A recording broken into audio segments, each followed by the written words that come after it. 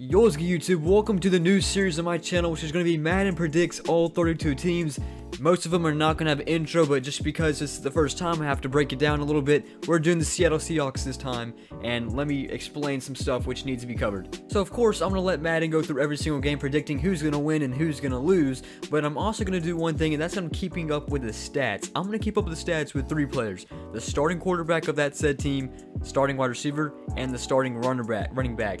I'm going to do 3 players. I'm going to keep up the stats of every single game, and by the end of the entire simulation, I'm going to have cheats or graphics on the screen which will show how well these players did, and some more stats like points per game, points allowed per game, more and such like that.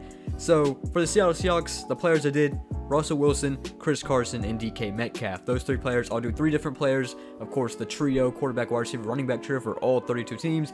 And of course, at the end of the video, I'm going to show how they did and all their stats through these simulations. With that being said, let's start with our first Madden simulation. How well does Madden think the Seattle Seahawks are going to do this season? Let's go. So we start our season with the Colts, and our first down from Carson Wentz. Yes, I know Carson Wentz got injured. He probably won't be playing week 1. It sucks. No one likes having an injury, but here's Carson Wentz, which is going to go for a deep ball all the way down, and okay, maybe it's a good thing Carson Wentz got injured. Alright, next play after that, 3rd down and 10. This is the final play of the game, and Carson Wentz, it's going to end on a pick. Seahawks, who are going to start this season 1-0, beating the Colts 35-28. Next week, they'll go 2-0. They'll beat the Titans 33-27, and they'll get their first loss versus the Minnesota Vikings 34-24 here in Minnesota. Let's hope they can get bounced back and get a win. And okay, not too sure what happened here. They lose by 20. Next game after that, they're going to beat the Rams 20-10, and they'll get back on track, going 3-2. 20-10 final score from Seattle. Maybe they'll get something rolling next. And once again, I just don't know what's going on with the Seahawks. They're being really inconsistent. They lose this game 45-26 to the Saints without Drew Brees. Not too sure what happened there. Big loss from them by Jameis Winston. And you know the Seahawks are in trouble when they have to get a game-tying drive to the Jacksonville Jaguars. So it's 35-28. Russell Wilson's first pass right there. Still with 1:20 next pass. Down by 7. This one's going to make it for around an 8-yard pickup to a receiver I never heard of. Aldridge, I think. 50 seconds on the clock. Russell Wilson's going for a deep ball for a touchdown. And once again, why does this happen? 35-28. 49 seconds left. Next play after that, 3rd down and 2. Short gain right here for Russell Wilson, but it's going to gain some extra yards after the catch up to the 44-yard line. Now the 25-yard line. Some plays have continued, and this one, the midfield breaks the tackle, and that's in the end zone. That's going to tie this game up. They would get the extra point and go on to tie it. First receiving touchdown for Everett, number 81 in the team, and it's tied at 35. So we're into overtime. This is the first play overtime. I had to show this, and here comes Bobby Wagner. Eating up James Robinson. Didn't stand a chance. That was kind of a suicide pass for Trevor Lawrence. Can we get a replay on that right here? Oh my goodness, that was so good. EA had to go to a commercial break. Next play after that, 2nd down and 8. Trevor Lawrence is going to hand the ball off. Once again, Bobby Wagner does it again. You surprised? I'm not. 35-35. Next play after that, tight end has it, and oh, he doesn't. It's on the ground and picking up by Witherspoon to return to the house. Touchdown, Seahawks. They're going to walk this off in overtime versus Jacksonville. I don't know how that ball was on the ground. It looked like to me. If we can get a replay on that. Seahawks up 41-35. Russell Wilson celebrating for his life. And yeah, I think he was down, but ignore that. Seahawks win the game 41-35 over the Jacksonville Jaguars. Now versus the Green Bay Packers. This is a tough game and a must-win game too to get back on track, as Aaron Jones is going to take this one, and he breaks the and okay, that's a touchdown.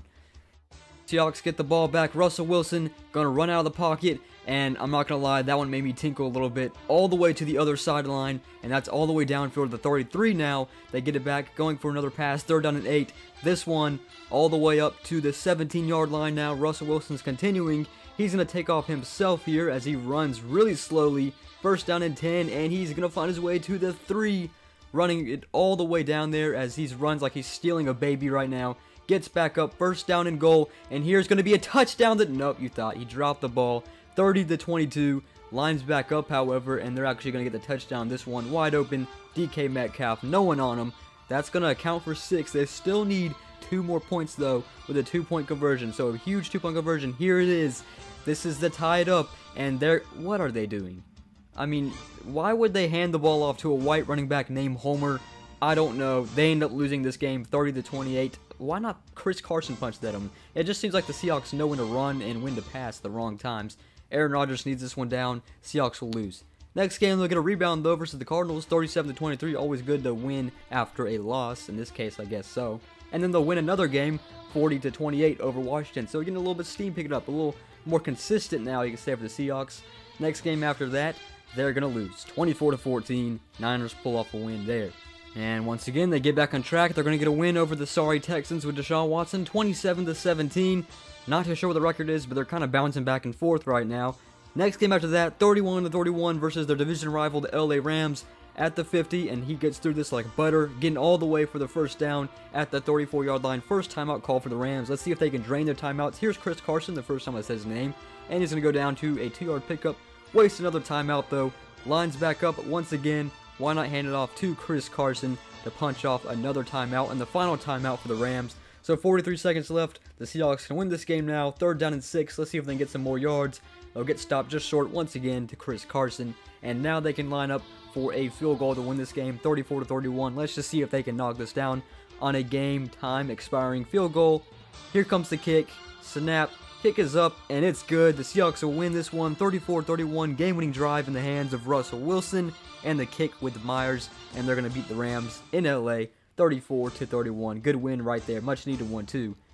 And somehow, someway, they lose to the Bears. Andy Dalton, not too sure. 36-30. I don't know how you lose that game. Seahawks lose this one. I don't even know what the record is. They're bouncing back and forth right now. And they're going to get another win versus the Lions, and I'm pretty sure this puts them at 9 wins. So they're 9-7 right now, and if they win this last one, they get 10 wins, but if they lose, they'll be sitting at 9-8. Starting from their own 4-yard line is Chris Carson again. He's going to punch for 5 yards. They're tied at 17 with the division rivals in Week 18, the final game of the season.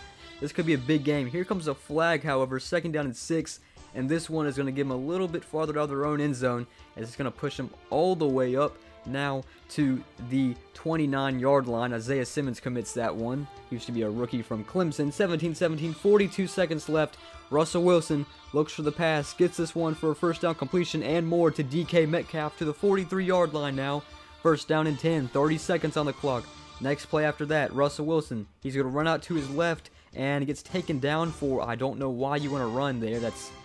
I just don't understand. Once again, he runs, and like I said, the Seahawks can never make up their mind when they need to run or pass the ball, and it's proven here. And we're going to overtime, but thankfully for the Seahawks' favor, even though it's tied at 17, they do get the ball back here in overtime first. So that means if they score a touchdown, they win the game. Here comes their first possession. Russell Wilson with the first pass. This is a completion right here, and it's going to get him to the 40-yard line now, lining back up for a new set of downs. Tied at 17, still in overtime. Russell Wilson lines back up. Looks for the pass. This one's a Tyler Lockett, and that one's pushed for another first down, but here comes a flag once again, and this flag is going to be holding on the offense. Now, this is kind of a funny play, which I've never seen, and it shows how bad Madden is. It should be a first down and 10, but nope, it's going to be a first down and 8.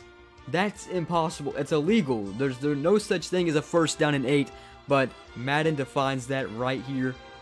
8 yards to go, first down. I don't understand. That just shows you how bad Madden can be at sometimes, usually all the time. Tied at 17, and let's see if they can do anything with their favor with a first down and 8 play. Ends up they don't, so they only gain 1 yard, but hey, it's 2nd down and 7 now, even though it should have been first down and 20. Thank you, Madden, for that. Russell Wilson lines up, 3rd down and 7, didn't do much with it, gets another run off, and he'll get the first down this time. Now continuing into overtime, and skip some plays, we're now down to 2 minutes. 3rd down and 9, looks for a pass, and that was horrible play call as they get taken down at the field goal line now, so it's going to be a really long field goal. 4th down and 14. If they get it, they don't win the game yet, but they would have a lead over the Cardinals with a minute left, and this kick is up, and it's short. It's not going to make it. It's to the left as well. Seahawks don't make it with Myers. It's tied at 17, and Kyler Murray gets the ball back. 3rd down and 7. Look like he might go to the end zone here. He will, and it will be. Why does he keep on overthrowing the receivers? I don't understand. Cardinals end up punting it, but so did the Seahawks. Seahawks get the ball back, and they end up punting it as well. They only had like 40 seconds, and they waste all that time. Don't understand. Cardinals get the ball back. Hey, another flag. Let's see if we get like a first down and 6 or something. ends up what happening, it's a blocking back. Oh, never mind. Cardinals are getting screwed by the referees right now. So bad that the referees get the Seahawks a first down and 8 play. And that'll back them up 10 yards. And it'll be first down and 10 for the 31-yard line. Oh, that does not matter because Kyler Murray to DeAndre Hopkins shuts up the Seahawks and these horrible refs. And they're going to win this game 23-17 and puts an end to the Seahawks' season, making them go 9-8 in this simulation. 23-17 final score from Week 18, and that's it as Russell Wilson cries on the bench knowing that his team didn't even get 10 wins. So that's a wrap for episode 1 of 32, the Seattle Seahawks, and as I said, here are the graphics for the statistics of that said simulated season. So Russell Wilson, we'll start with him. 5,082 yards, 39 touchdowns, and 22 interceptions. Kind of a lot on the interception ends. And touchdown yards wise, I can see that's reasonable. DK Metcalf, he had 1,100 yards, 8 touchdowns, and 99 receptions. A little less yards and touchdowns than last year. A little bit of an off year for him. Chris Carson had another 1,000-yard rushing yard game, or season, 9 touchdowns with almost 300 attempts. And of course, my prediction of the Seattle Seahawks was to go 8-9, and Madden's was 9-8. So not a big of a difference. I have them going under 500, but Madden has them getting the advantage over 500. Points forward, that's of course how many points they scored for the entire season. 469 with points against being 485. So as you can see, more points allowed on their defense than their offense actually scored. I have a little bit more to look at though, considering there's some more stats to keep up with. Russell Wilson, he averaged 299 yards per game passing wise, with his best game being in Week 15. I believe it was the Rams, 365 yards and 4 touchdowns. DK Metcalf, his average was 11 yards per catch. His best game was Week 18, which was the last week versus the Cardinals. 118 yards, 1 touchdown, 8 receptions. And Chris Carson with averaging 3.7 yards per carry. His best game was the opening week versus the Indianapolis Colts with 116 yards, 2 touchdowns, and 8 attempts. This at the bottom, points per game, that's their average points per game scored. They had about 27.6 average points. Points allowed was 28.5, and their point differential, what we were just looking at, is a -16. So that's the Seattle Seahawks. That's 1 out of 32 teams. Let me know who's next. I'll see you guys later.